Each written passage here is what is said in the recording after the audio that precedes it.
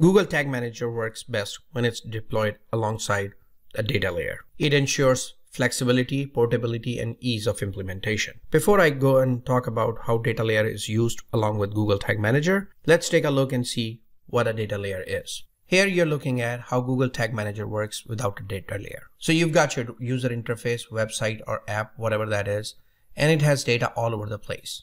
If your applications such as Google Tag Manager, Adobe, and any other analytics platforms have to use this data, then they have to go grab it from the page, and you have to write a code to get this data picked up from the page and pass it to your application. This is where a data layer really helps in. Data layer is a data structure that contains all the data and information that you want to pass from your website to other application and tools as they need it. So this is how it looks. All your data is contained within a data layer, and it can be referenced from different places within your app or a website. And then whatever data third-party applications such as Google Tag Manager, Adobe Analytics, or any other need to use it, they'll just go and pick it up from data layer.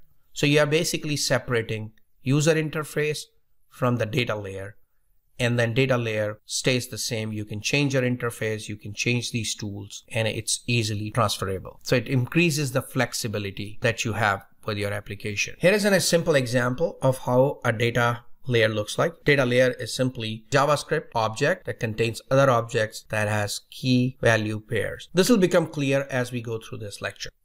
I'll show you an example of data layer on Analytics Hire. So if you go to Analytics Hire and go over to search jobs, you have a bunch of jobs listed here. Let's go ahead and click on one of those. And you can see here the company name is Humana, location is Chicago, and job type is FT, which means full-time. Go ahead and do view source on this page. And here is a data layer that I have created for this page. Basically what this tells us what's the page category. So I have given a variable called page category, which includes the name of the page, and the listing location where I've given the name of Chicago. That's the page we are currently viewing, and job type is full-time. If we go back and look at another page and do a view source, you'll see now it's that same page, job detail, location is now Boston, and this is also a full-time job. As a marketer, you won't be creating these data layers. Data layers are implemented by your developers. It makes their job easy.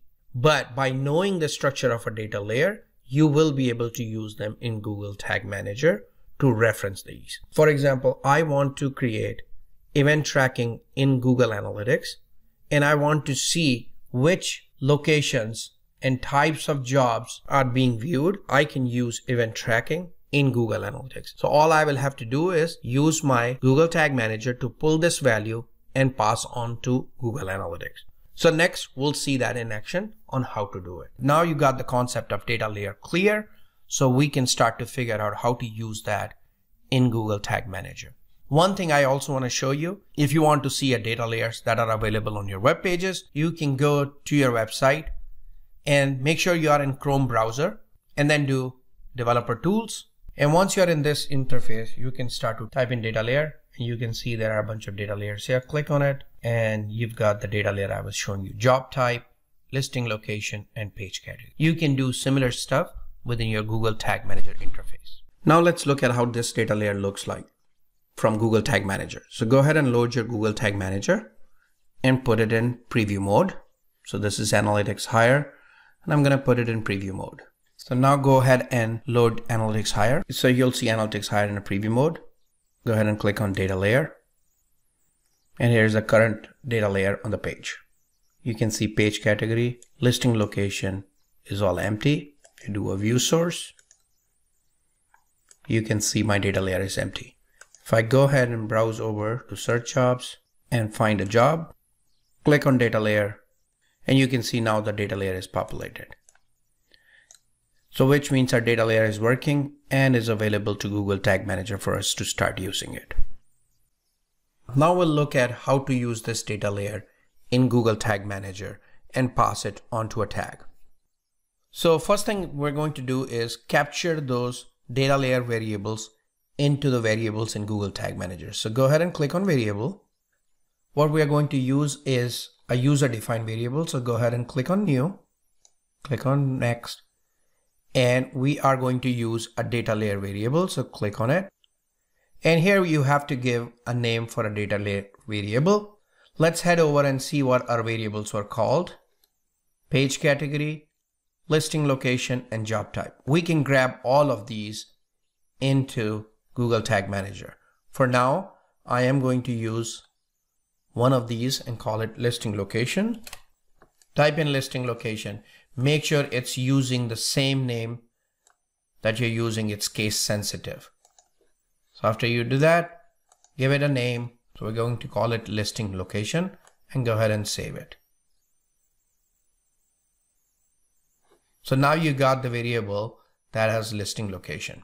So let's go ahead and create another variable. And this time we are going to use the job type. So call it job type. Again, it's a data layer variable and it's called job type. Let's make sure. Now it's capital J. So job type, it's case sensitive. Go ahead and save it. Now you got two variables from data layer. Let's go ahead and create a tag and pass it over to Google Analytics. Let's go ahead and click on new tag and call it data layer event tag. Click to create a new tag. It's Universal Analytics. And we are going to track it as an event. Our category is going to be data layer. Action is listing location. Label is job type. I'm just showing you how you can use data layer variables in your tracking. So it doesn't matter what I'm choosing here. I just want to show you how it works. Now you're set. All you have to do is make sure it's not an interaction hit. So go ahead and click true. It's in a non-interaction hit and select your GA tracking ID. So with that, go ahead and save it and go ahead and click save tag. Now I want to assign a trigger to this tag. So click on it again and let's put a triggering criteria here. And I want it to be fired on all pages. Go ahead and save it. And now you're all done. Close this window and let's reload the preview mode. Go back to your site and then reload it. Now you can see what tags got fired here. Data layer event tag got fired. Click on it and you can see action was San Francisco, category was data layer, and label was FT. These are the things that we are passing to Google Analytics. Just to verify, you can go to Google Analytics. So in real time, you can go to events and you can see there is a data layer event category. Event action is San Francisco. Click on it and you can see event action and event label. So you just pass the information from data layer over to a tag using Google Tag Manager. Now you can pass this information to whichever tag you want, but I just showed you how you can pass this to Google Analytics. This is how you can start to pull information from data layer into any tags. Once everything is verified, go ahead and submit it, give a name and description, and go ahead and publish it. So that's it. You just now published a tag that pulls the information from data layer and passes on to Google Analytics as events.